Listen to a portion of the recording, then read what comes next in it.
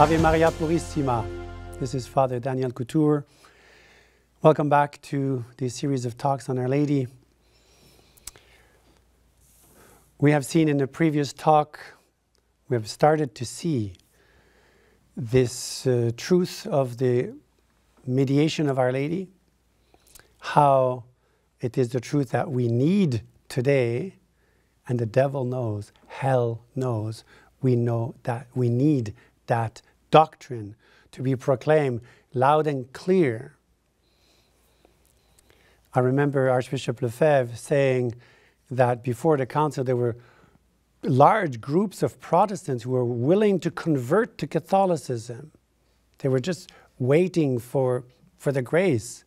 And they were, after the council, they were told, don't convert. It was a total spiritual disaster.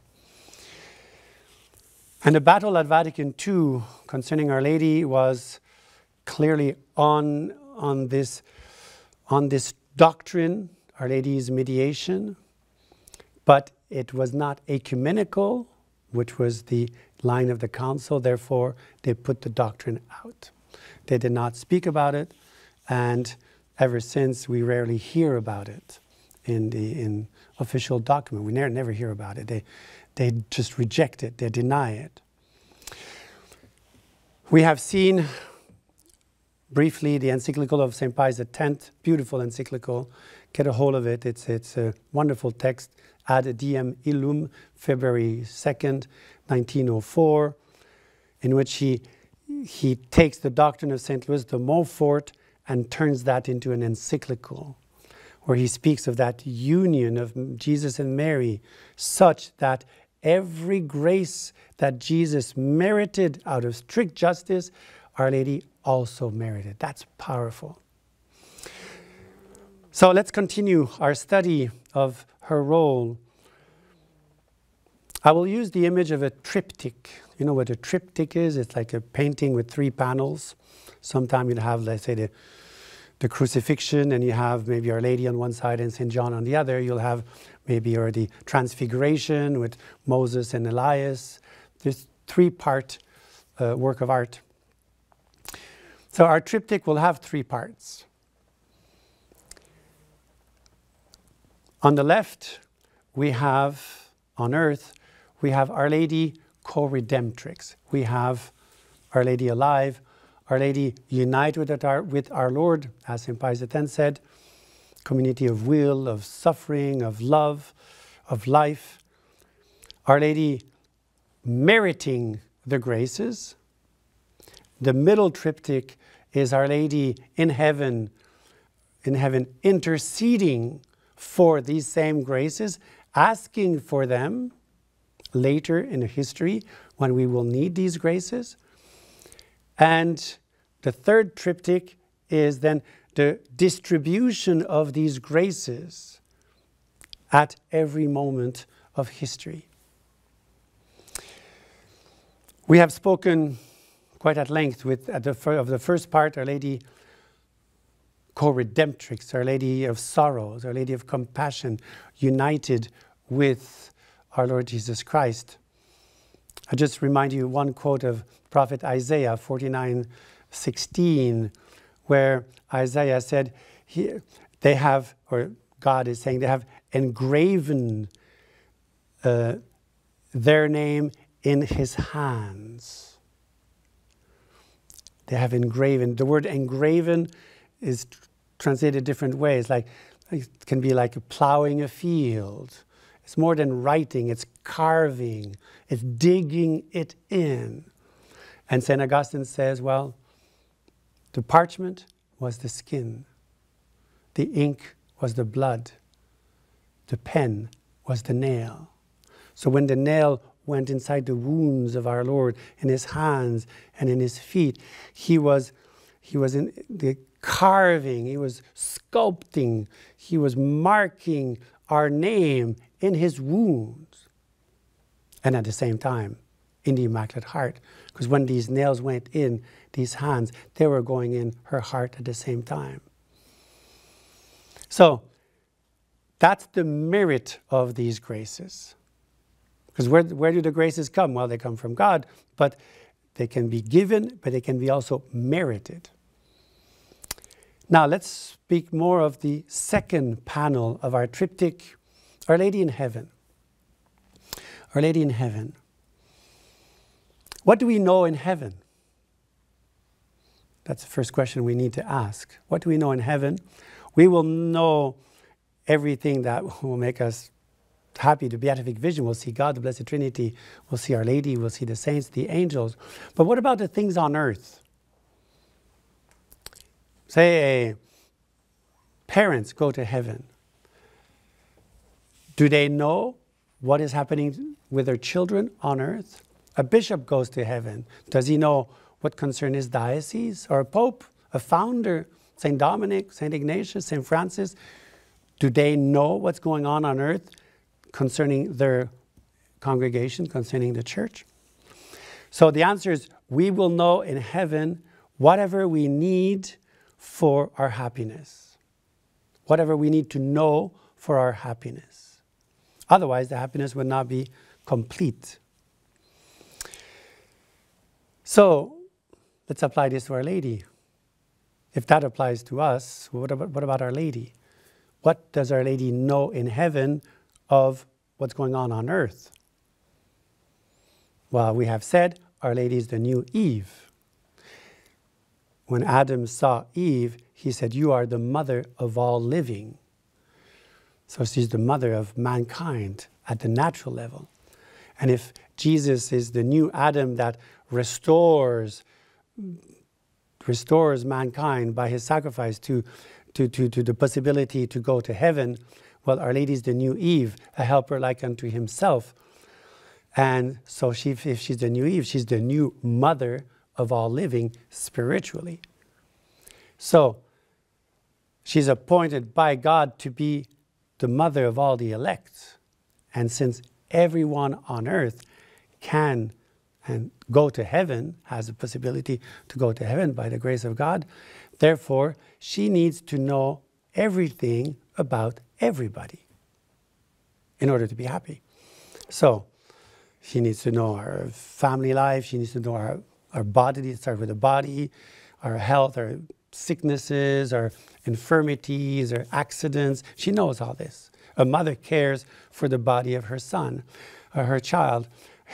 She needs to know the needs of the soul, the sorrows, the sadness, the difficulty, anxiety, problems, desires, wishes. Our Lady, the mother, wants to know what her child wants. Our Lady knows that. She knows our temptations. She knows our efforts in virtue, our sins. She knows it all. First thing, excuse me. She knows it all. Now, what does a mother do when she hears the need of her child? What does a mother do? She runs. I remember once it was in Ireland. I was eating with a family. They had two little girls, twins. And they were about 2 years old at that time. And we were just having coffee at the end of the meal. The girls were gone to play. And all of a sudden, a cry of death, "Mommy!" One of the girls just shouted for her mother. And the mother just sprang like a spring, just jumped and ran. She met a lion or something. And the mother just came back walking. Oh, she saw a spider. She saw a spider. It was the first spider she saw. But for me, watching that mother reacting to a cry of her child, revealed the love of a mother. But if that is the reaction of a natural mother, and any mother would react to the cry of her child, as we said in our previous talk about the mother in Nagasaki, how much more Our Lady? How much more Our Lady will move when she hears our cries in this valley of tears? What can she do when a mother hears the cries of her child like this one? Well, I said she jumped, she went, or the mother in Nagasaki, she just pulled the last strength she had, the last minute of breath, and to save the life of her child. So Our Lady goes to her son. She goes to her son to ask for the graces. She's the omnipotentia supplex, as the writers say, the all-powerful suppliant. She's, whatever she asks, she can obtain. Let me use another image. Think of in a little village, there's a little bakery shop, and the father is the baker. He's known as the shop of Mr. Smith. But Mrs. Smith, she works with him all the time. He gets up at 2 o'clock in the morning to bake the bread and the cakes and everything. But she's there at the counter. She's the one dealing with the customers. She's selling the cakes and the bread and all the goodies that he makes. So, but he's the one paying the taxes and dealing with all the bills and everything.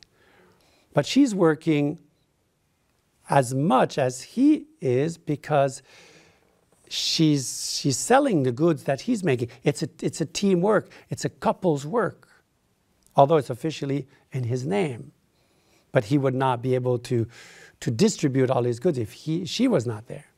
So something like this. And so imagine the mother of the baker, Mrs. Smith, going to see her husband and say, honey, I need a bit of money to buy clothes for the kids, or I need to go to the pharmacy, he's sick. The husband knows that she has worked long hours with him to earn the family money, the family income.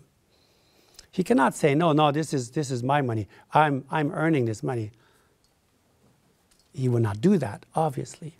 So when Our Lady goes to her son to ask for graces that we on earth, we need, Jesus cannot say, no, I've earned these graces, not you. Because Our Lady says, well, I was there. We worked together. As St. Pius X said, it was a community of life, of sorrows. They were one in saving this world. And so that's why she obtains. So on earth, we call her co-redemptrix, the first panel, co-redemptrix, Our Lady of Compassion, Our Lady of Sorrows. In heaven, she's the mediatrix. She's the intercessor. She's the advocate. She's the advocate. She pleads our cause. She gives all the reasons to obtain that grace that we need on earth. And now we come to the third panel of the triptych. So first you earn the graces, you put them in the divine bank, in the treasures of God. And then when you need, you have to ask for them. That's what Our Lady does in heaven.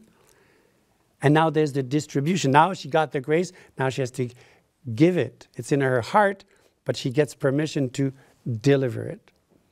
And that is what we have to understand also, because at one point I forgot to say, why did Our Lady at Fatima ask so much for us to say the rosary?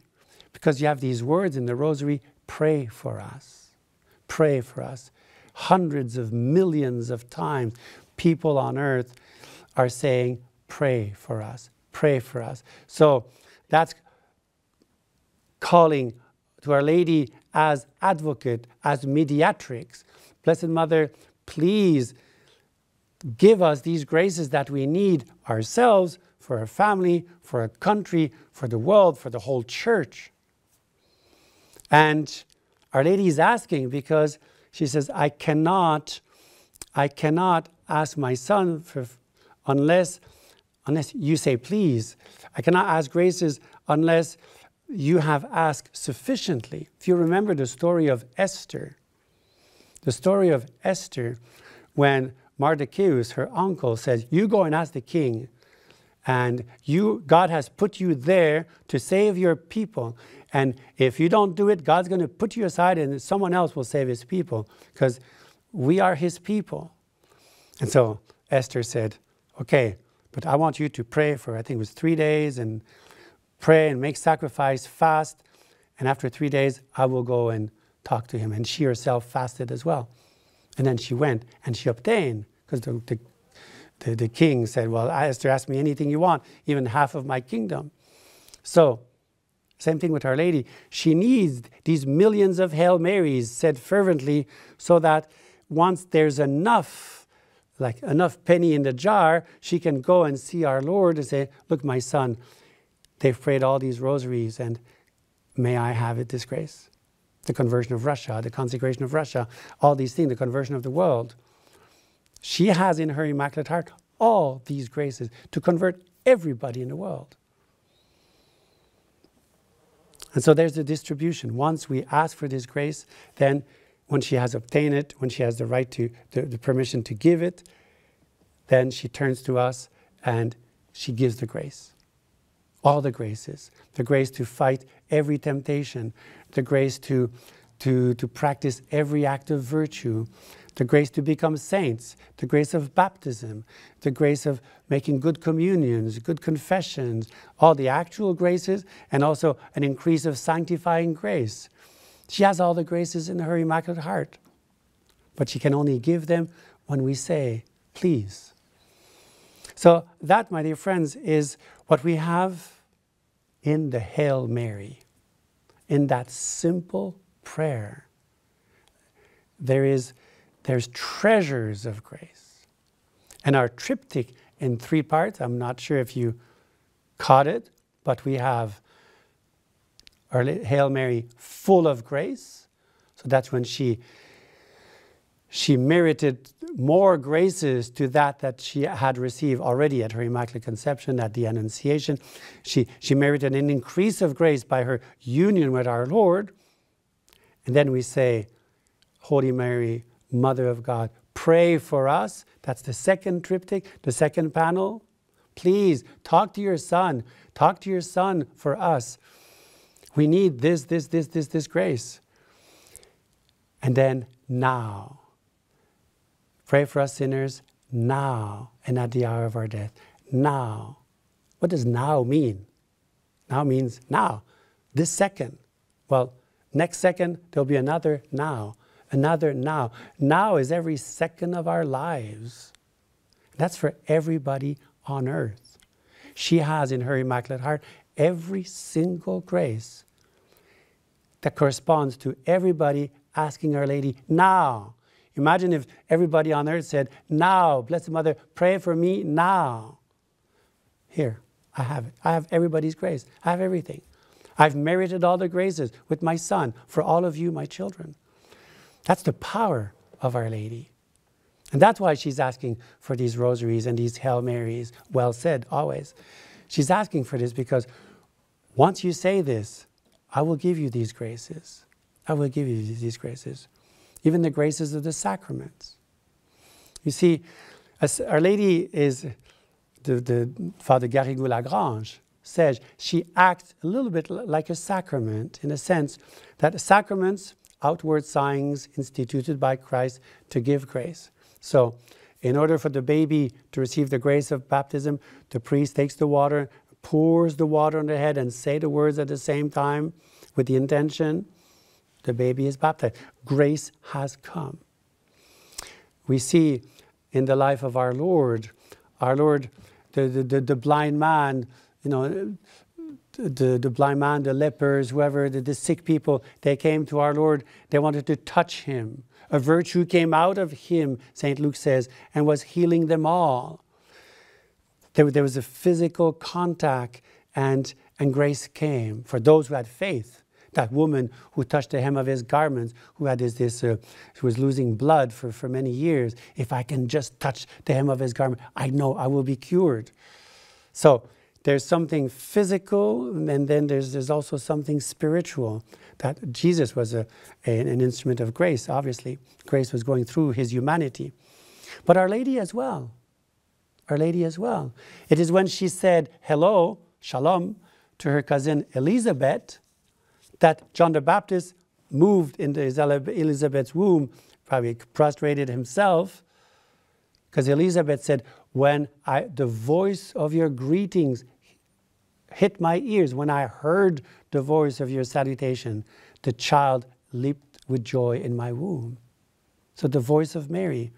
We have at Cana, our Lord did the miracle of the water into wine when Our Lady says, they have no wine. she had to intervene. When at Pentecost, she's with the apostles when the Holy Ghost comes. In the life of Saint Therese of the Child Jesus, if you recall, when she was 10 years old, she went through a very mysterious sickness. She was so sick, she was losing her mind. She was becoming insane. There's one moment where she stood on her bed and she dove on the floor head first. She was becoming insane. They did not know what to do with her. And one day, the statue that was next to her window smiled at her. Our Lady smiled. And Therese was back to normal. She smiled at me. And Our Lady of the Smile. At Lourdes, just a few years before, when after having seen Our Lady one time, Bernadette was going home with one of her friends, and as they were talking about the apparition, and Bernadette says, by the way, you know what? At one moment, the beautiful lady, she looked at you. And the girl said, what? She looked at me? Yeah, she looked at you. And then she continued to talk to me. That look of Our Lady was enough to change the life of this young girl who became a nun later on. She says, wow, the Mother of God looked at me. But that's what we say when we say the Hail, Holy Queen. And turn thine eyes of mercy towards us. Blessed Mother, please look at us. Have you never seen a mother with her children when the child wants something, a 2 or 3 year old child? I've seen it once in Singapore, where I was there. We were in a restaurant, and we were at the end of the meal. The children were moving around, and the little boy came, and he's, "Mommy, mommy, mommy," and the mother was talking with someone else, and I was watching, because I love this children and mothers like we're talking now. I was watching, and the mother was talking. I was wondering, can she not hear her boy? He must have said it 10 times, "Mommy, mommy, mommy." And then after a while, it did not work. He took her face in her hands, in his hand. He took her face and he turned her face towards me. "Mommy, I'm your son. Look at me. I need you." That's what we say in the Hail Mary, in the Salve Regina. Turn thine eyes of mercy toward. Blessed Mother, you are my mother. Don't you care for your son, for your daughter? Look at me, because your look brings life, brings light, brings grace. That's the Hail Mary. Pray for us sinners now. Blessed Mother, look at me right now. I have a financial problem. I have health issues. I have a job problem. I have study problem. I have problem with my little brother who took my little toy, maybe. I don't know. I have a problem now. I need your help now. Or the church needs prayer. The Pope said, when the Pope says now, it's powerful. So let us pray. Let us pray for the church. Let us pray for the conversion of the world. Let us turn with great confidence. Let us go to the throne of grace with great confidence. Adeamus cum fiducia ad thronum gratiae, says St. Paul. Let us go to Our Lady, the Immaculate Heart. She's the throne of grace, and we will obtain all these graces that we need if we persevere in humility, in great confidence. God bless you all. Ave Maria Purissima. Thank you.